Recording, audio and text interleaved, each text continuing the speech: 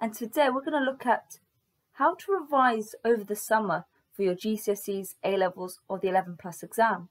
Now, if you have a teenager who is finishing year 10, they're about to enter year 11, which means they're going to be sitting their GCSE finals in the summer of 2021. Equally, if you have a teenager who has just completed the AS levels and about to embark on the A level, their final years, they're going to also be sitting their finals in 2021. Or perhaps your child is going to enter the 11 plus exam, in which case they will be sitting it in November 2020. So how to revise over the summer holidays? Well, the key thing is to be empathetic with your child or teenager. The whole world has been dealing with this pandemic, and in one way or another there have been lockdowns. In the UK, this is starting to ease up. As a result, people are wanting to go outside.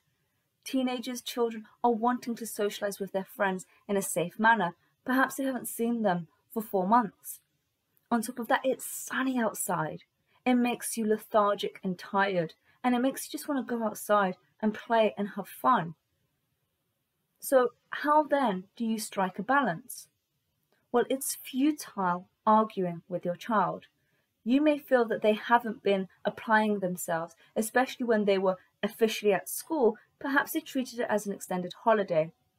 However, going into judgment, criticising them is not going to be helpful here. What's important is to remind your child of why they are studying, why they are doing the exam. What is the importance to them? Question them. So for example, ask them, why do they want to pass the exam? What will it look like if they do? Equally, ask them what it would look like if they don't pass, and ask them what it means to them if they don't pass their exam. By doing this, you can help to alleviate some of the fears that they may have in failure. Because sometimes with even us adults, if we feel like we're not going to make it, we might give up. And what's most important is not about necessarily when they do it, but just completing it. And I always like to remember, anecdotes that can help here. And one that comes to mind is Derek Redmond, an Olympian athlete. He actually tore a ligament in his leg, which prevented him from finishing the race. He heard the pop and went down. His father in the stands, seeing him, ran over to him. He bypassed everyone, got to his son on the track in front of 65,000 people, held him up, and together they finished the race. They came dead last, but they finished the race. The whole crowd erupted in applause. The whole crowd were elated. And guess what? People may not remember who won the gold, silver or bronze, but finishing that race with his father's arm around him. What can you take away from that? Well, it didn't matter what had happened, it was that they finished it. And if you can instill this in your child by explaining if they are frightened of failing the exam, maybe they're frightened of disappointing you or disappointing themselves or disappointing their teachers, then by telling them, actually, this is not a sprint, it's a marathon, or it is an Olympic race. It's about finishing it. So complete the course, complete to the best of your ability. And consider why you want to pass the exam. Is it to go on to another academic path? Is it to get a dream job? What is the purpose? And then if what you get isn't going to allow you to do that, then redo it. And I think that's really important. Now, perhaps your child isn't that bothered about it. In fact, they may have just given up. They may think, actually, this is pointless. I really can't stand it. Then perhaps it's worthwhile considering what other options are there for them. Perhaps it isn't for them right now, and looking at other meaningful things that they can do, rather than making them feel bad. They can always go back to it later on. Remember, we're all in the same boat. Now, once we've established the why, what's important is to help develop a revision plan with your child and be realistic. Don't make it just, locking yourself up in a room. That's not helpful at all. Try to be creative, make sure there's breaks so that you can, rejuvenate and, get that rest. That's really important. And remember, it's important to be really specific with the times and perhaps what's going to be studied. Obviously be flexible. So for example, if you say Monday morning at 9 a.m. studying math, try to stick to that. But if, for example, the previous, day they were struggling with science, perhaps they want to revisit that then so that it's fresh in their mind. Nothing wrong with that. But the reason for that is if you don't work your plan,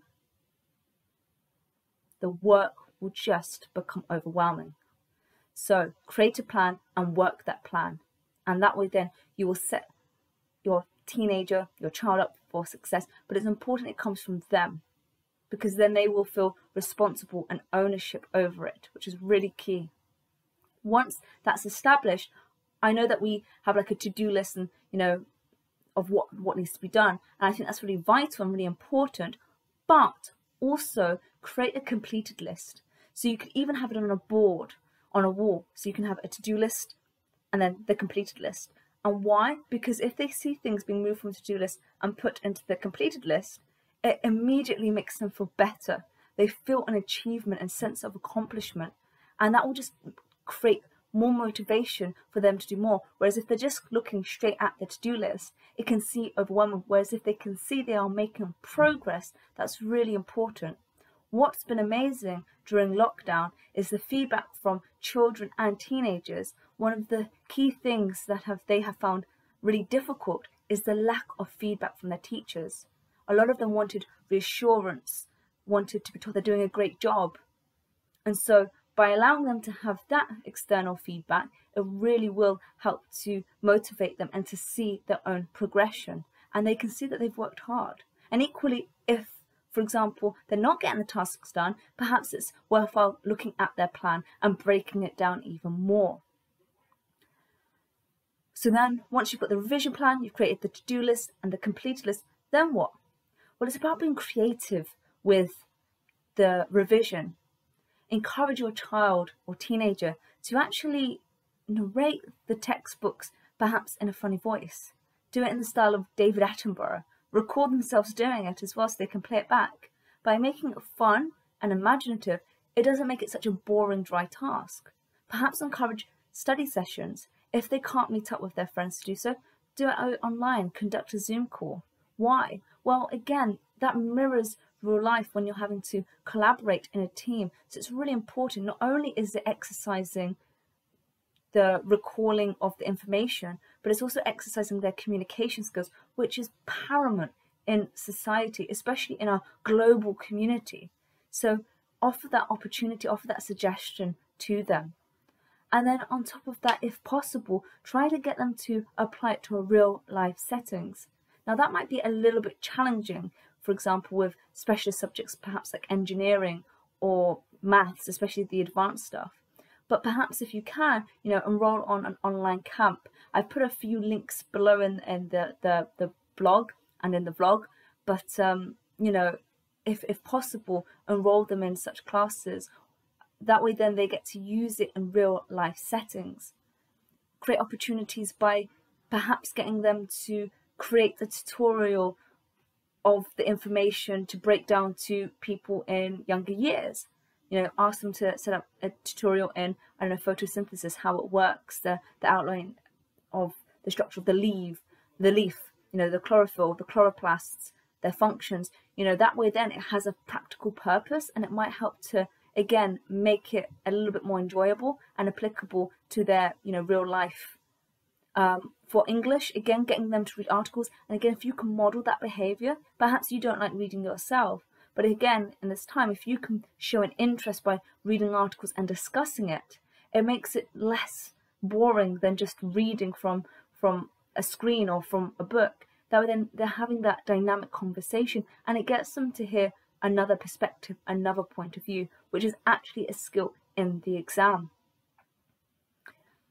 So Overall then, to recap, 1, yes, it is important to revise over the holidays, but be empathetic.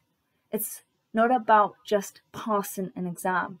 It's about setting your child up for success and getting them to enjoy learning and not resent it. So that way then, if for whatever reason they don't meet the grade, they won't just give up. They will have the resilience to do it again, to try again, so that they do succeed. After all, that's what's important. Success is great, but failure does happen. We do all stumble at some point. And allowing them to know that they will be okay. And after all, if it is that important, you will keep going, right? You wouldn't just give up. Like the example of Derek Redmond, it was important that he finished that race, and his father knew that. Rather than just being disappointed or giving up, they crossed the line. And in the official Olympian records, it counts as a disqualification, so it doesn't count as him finishing the race. But you are 65,000 people that were there. They finished that race, and they did a lot more than just finish a race.